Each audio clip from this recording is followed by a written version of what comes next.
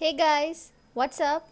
Hope you have enjoyed our tutorial videos on post-processing start rails with Lightroom, StarStax and startrails.de. If you haven't watched those videos yet, you can find the link for the same in the description below. Also, we have created the ultimate guide for start rail photography for you, link for which is also in the description below. Download this guide for free and have fun with start rails. Today we are going to learn how to stack multiple foreground images with start rail photo. One of the most important techniques. Many people have been asking about this. So, let's start. Remember that while shooting, reach the location early and first imagine the final photo in your mind. Capture the foreground photos as per your imagination. Like in this image, I have imagined the tent and firelit foreground with beautiful trails in the backdrop. So, I started shooting each element separately. First tent, then well-lit foreground, then fire and finally the start rails. In post-processing, we will stack all the above 4 images to get this final start rail image. So, let's get started. This is the Adobe Photoshop software. I have already done the basic editing of raw file in Lightroom, then exported them as JPEG and stacked the JPEG start rail images in Photoshop. You can find the detailed tutorials for above steps in the description below. Here are the 4 images: fire, well-lit foreground, start rails and tent. This is the final edited Photoshop start rail image. Here you can see that we have the base layer as stacked start rail image and above that we have 3 elements for foreground. Now we will learn the stacking method. Go to Files, Scripts, Load files into stacks. Browse to the location where you have saved the separate images. Select the images.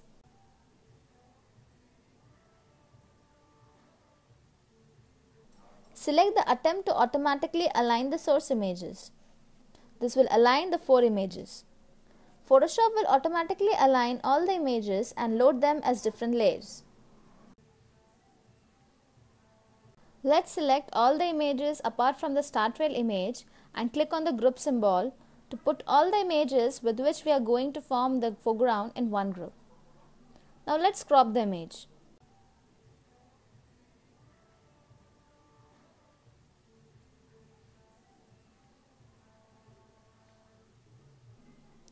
Done. We are going to use the masking technique to combine all the different images. First, let's put a layer mask on the complete group to separate the foreground and the sky.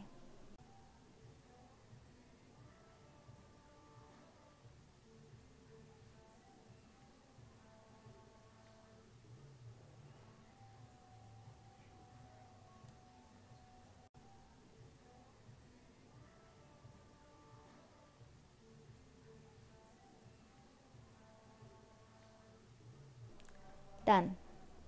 Now we have to keep only 3 important elements: tent, fire and well-lit foreground. Mask the remaining image. Let's start with the tent. Select the tent image and select a layer mask. To add masks to the layer, press Ctrl I. This will hide the layer. Now we will select only the tent with the brush tool. Press B to access the brush tool and make sure you have white color selected. Now very carefully select only that part of the image where we have the tent. In case by mistake you have selected an unwanted area in the image, just change the color to black and paint with it.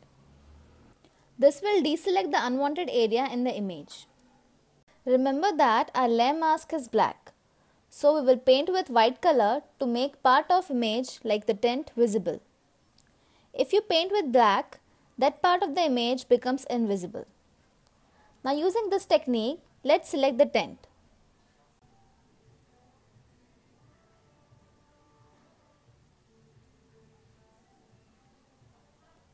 Done. Let's see before and after image. One important trick, we have something called as opacity. It controls the amount of details visible of the layer you are painting. You can control it from here. Opacity control is useful while painting with the brush on the edges of your subject like the tent. We can control the opacity in two ways. One is in the top of the editing window. This opacity controls the brush stroke.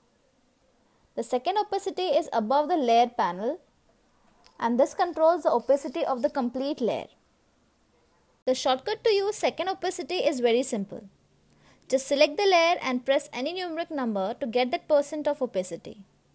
For example, for 60% opacity, just select the layer and press 6. Done. Using the above techniques, we will do masking on all the remaining images. The second image we will mask is foreground image. The method would remain the same.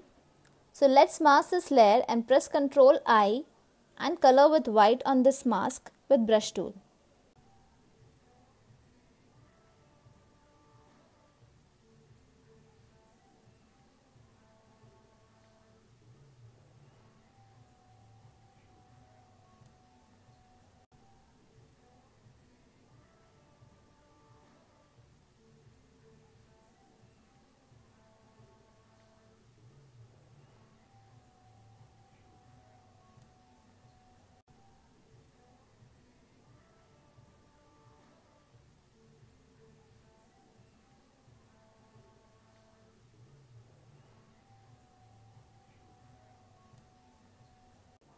Done. Let's see the before and after image. Finally, we will now mask the fire image. The fire is hiding the tent. So we will change the position of the fire so that the tent will be visible. Few people say that this is a photo manipulation. Photographers shouldn't do this. But I believe that adjusting colors and altering the image is also photo manipulation. You try to show an unrealistic image in any case. So why can't we manipulate the photos as per our imagination to get the final image? Yes, this image is photoshopped. Let them say it. All I am concerned about is getting the final image as I had imagined on location. Now let's mask the fire and change its position.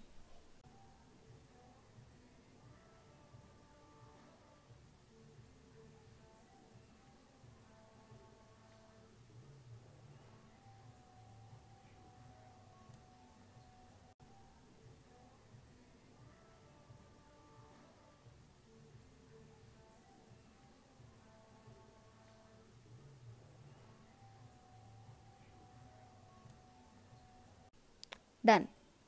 Here we have the final star trail foreground stacked image. You can do some more touch up to this final image and adjust colors, contrast and exposure to get the final image. Hope you have loved this tutorial. Let us know your queries in the comments below. If you want us to make videos on any specific Photoshop technique for star trails, let us know in the comments. We will try to make those videos. Till then, bye.